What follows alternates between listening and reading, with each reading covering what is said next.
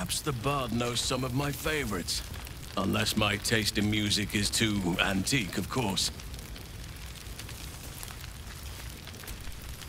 You would think someone of my vintage would be inured to the passage of time. Yet these past 6 months have seemed endless without your company. But now, our paths cross once more.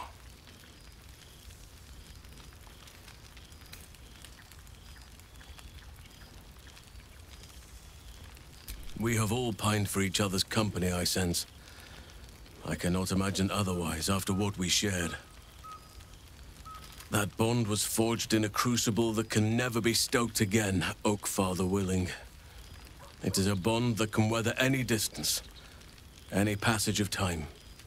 I know it can, for I feel the longing for old friends in my heart each day.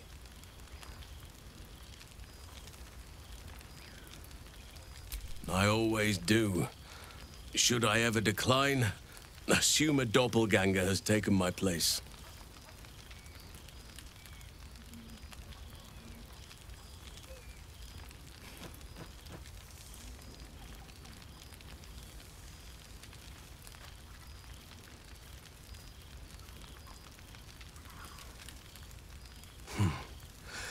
That was more than worth the wait.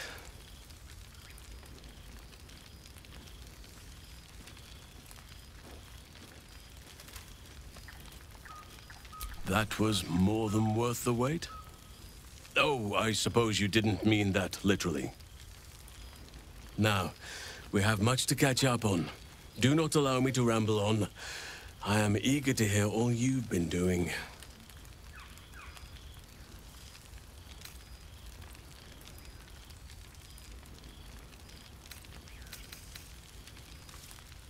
In that case, very well.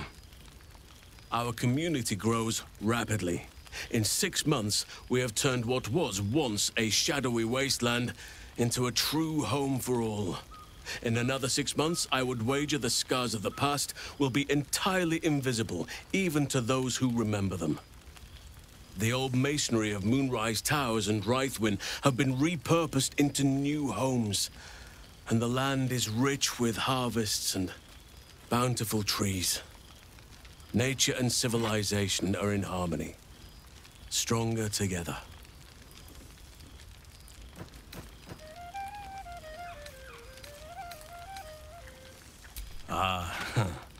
My greatest purpose and greatest reward. Those children have been through more than fate had any right to cast at them, and yet they go on as resilient as anything in nature. I impart what knowledge I can to them, yet, in truth, they teach me far more. The land we saved is theirs, and they will cherish it, I'm sure. Thaniel and Oliver shall never want for friends again.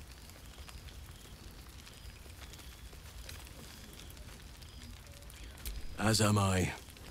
I may age more slowly than most, but I do believe I've gained some new laughter lines of late. Now, please, tell me all, and spare no details. I shall not lie. I have an ulterior motive in wishing to hear all. It is the children, you see. My charges. Their appetite for bedtime tales is greater than I could ever have anticipated. Another story, Daddy Halsin. Another is the chorus that greets me each nightfall. They have all but exhausted my repertoire in but a few short months. No mean feat given the lifetime I have lived. I desperately need new material, please. My reputation is at stake.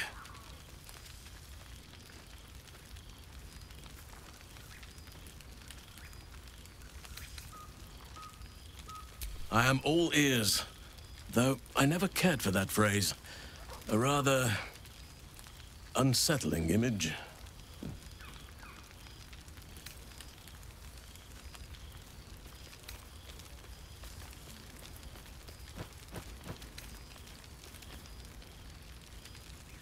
I am glad you have kept yourself occupied.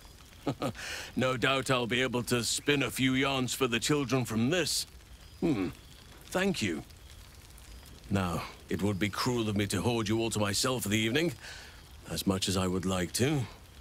I shall leave you to the others for now, unless there was anything else.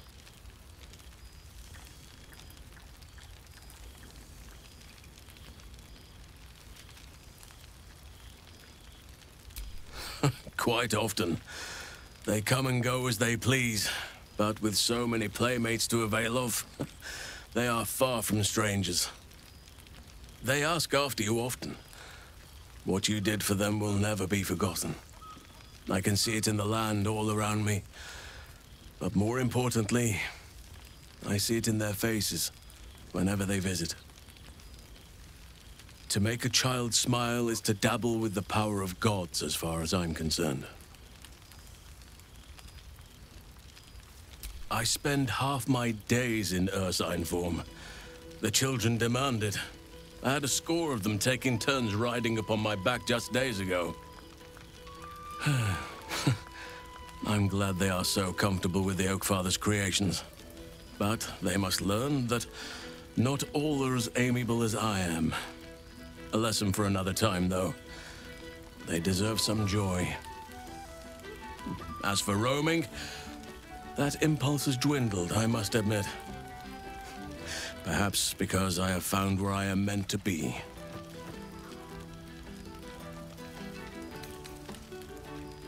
On occasion, but I prefer not to interfere.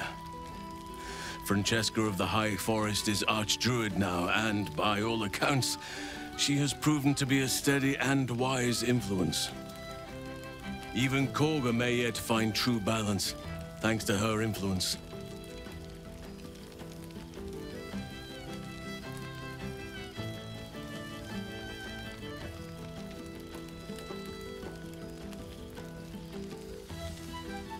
As did I, but somehow I feel like I no longer need to roam. That I have found something worthy laying roots for. Amazing what can be discovered about oneself, even at a ripe old age. By all means. Your embrace makes me feel safer than any armor could. Before you go, I have something for you. Just a little keepsake, really. Do you remember how I told you I like to whittle? I made this.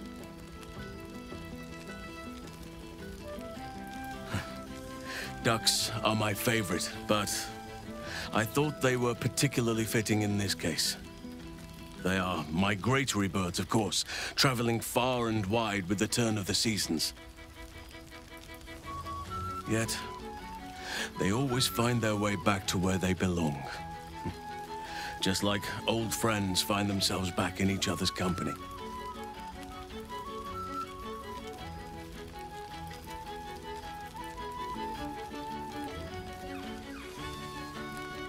Just a token to remember me by. Now, I've taken up enough of your time. Go on. Enjoy the festivities.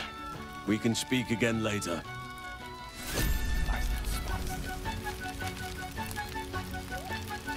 As nice as the sitting room, but... I didn't realize you were such a homebody, Tara.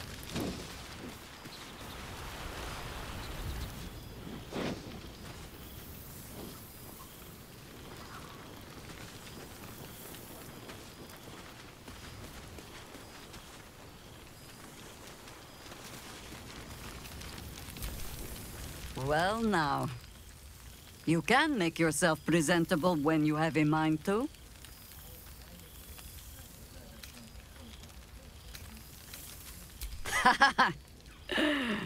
Ah, how nice to be understood again. I have spent the past months bickering with builders and bankers, all to restore the city exactly as it was. Same twisting alleys for purse pickers. Same wooden buildings ready to get burnt by next year's dragon. Same cisterns overflowing. Huh.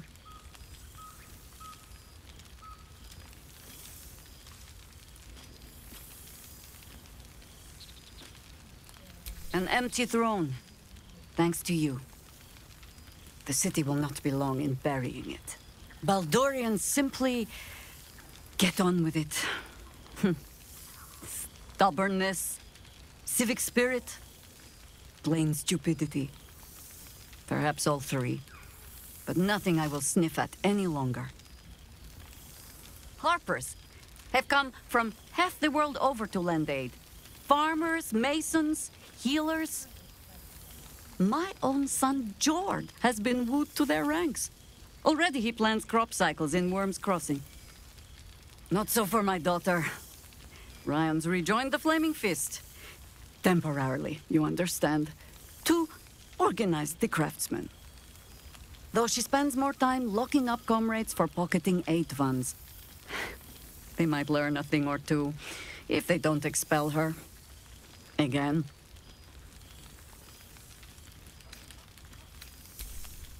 There is still much to do. People to house. A Harper network to rebuild. I may have little love for this city, but so long as my family chooses to serve it, I can do no less. But I see the flush in your cheeks when I speak of family. Perhaps you mean to start one of your own. Oh, I don't want to watch over a blood match where the duelists call me auntie. Just be careful, Valspawn.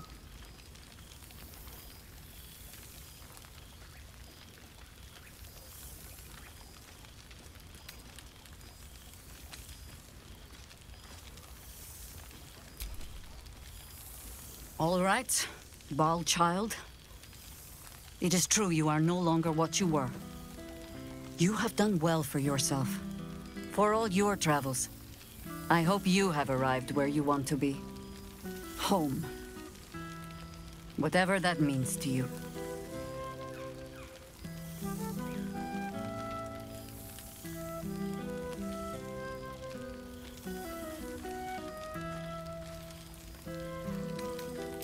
Ah, sentiment. With the greatest affection, I can think of better ways to sour our stomachs. I must inspect the refreshments. You'll never know. Some ne'er-do-well might have tampered with the wine.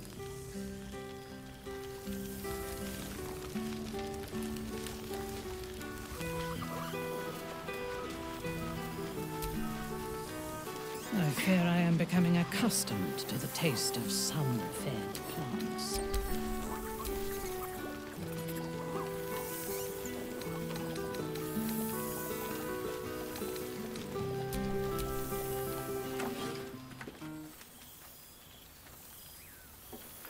Oh, hello. Let me guess, you've got some suggestions about the music choice.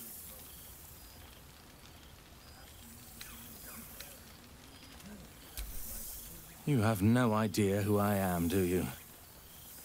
I thought Withers might have set the stage a little.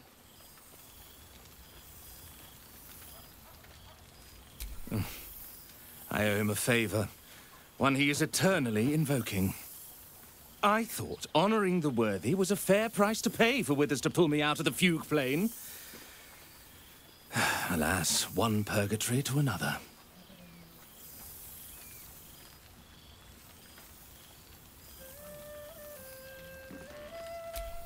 Languishing in obscurity.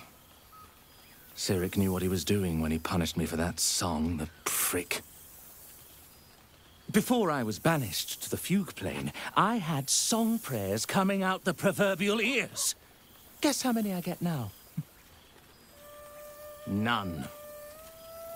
Musical prayers were once offered to Melil, Lord of Song, a minor deity whose worship faded after offending the trickster god Cyric.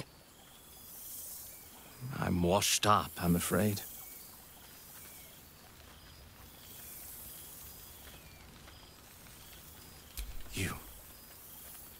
You know? You're bloody right! It is an honor! Finally! The scribe picks an adventurer of substance, of culture! What can I do you for? Your wish is my... etc. What song do you want?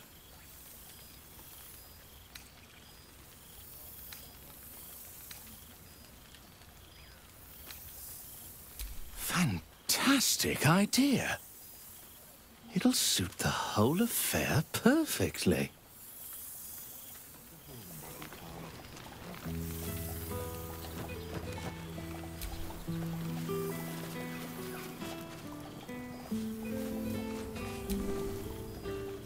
Look at this place.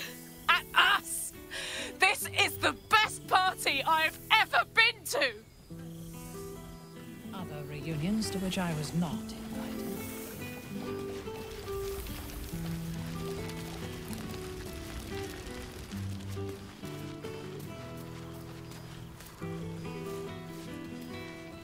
Oh, right. You.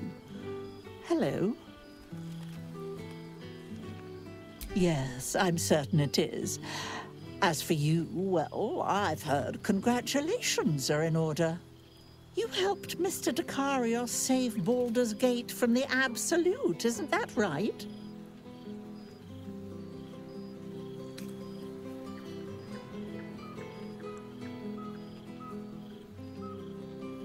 Well done. Despite my old friend's genius, he'd have blown himself up long ago if not for the help of friends like you and I. You ought to come visit myself and Gale when you're able, if you can extract yourself from what I'm sure are very important responsibilities.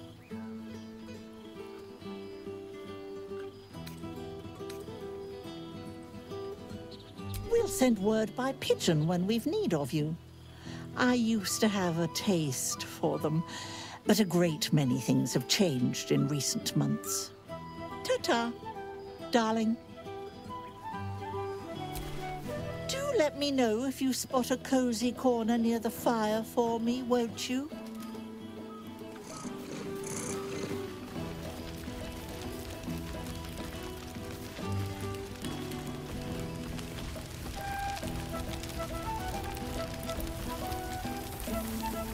A beautiful night.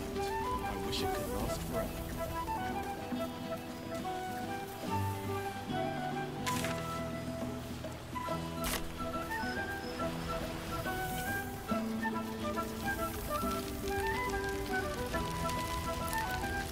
Have your associates always been so ugly? Tara! Never knew you to be cruel? Well, well. Look what the Tressim dragged in. Professor Gale Dekarios of Blackstaff Academy. Educator of the esteemed School of Illusion. A pleasure to remake your acquaintance.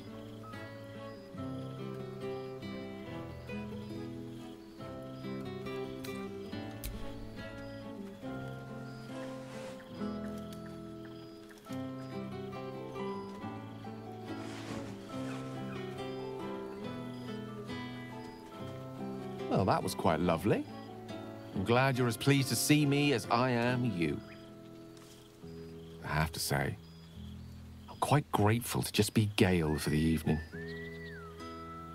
I fear my students find me somewhat intimidating due to my, explosive former reputation. I seem to put the fear of the gods into them.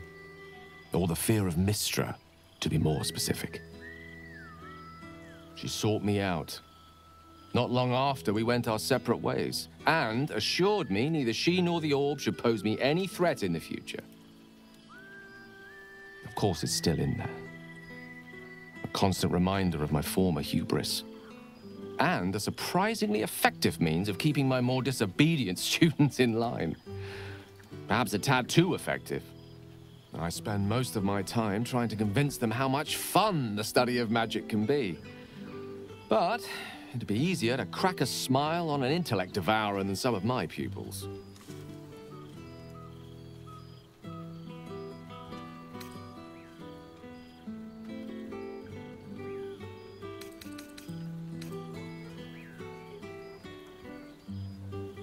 Illusory magic has the power to confound the senses, to render the impossible into reality, and to allow expression of that most magical attribute of all. Imagination. Had you the decades to spare, I think you'd prove quite adept at it. as you did in that first lesson I taught you. It was at that moment, the weave connecting us, that I realized how much your friendship had come to mean to me, as it still does. You were, of course, indulging me in submitting to such a lesson. Teaching you was hardly an effort at all. Not like my present cohort of apprentices. Oh, they try their best, of course, when they can manage to stay awake. The cheek of them! Nothing a well-placed swipe from Tara can't fix, though. And what of you? What are you making of this newfound lease of life we earned?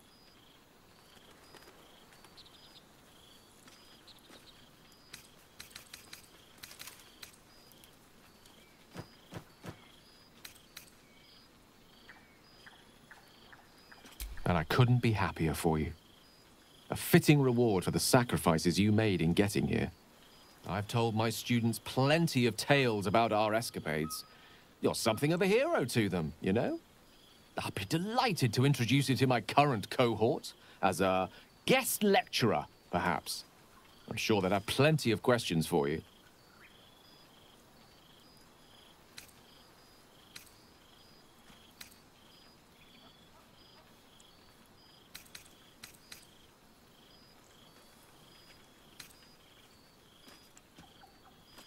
Well, I, for one, can't wait.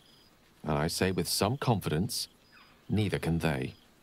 Of course, you'll be most welcome to stay with me in my tower. My apologies, Tara. That would be our tower.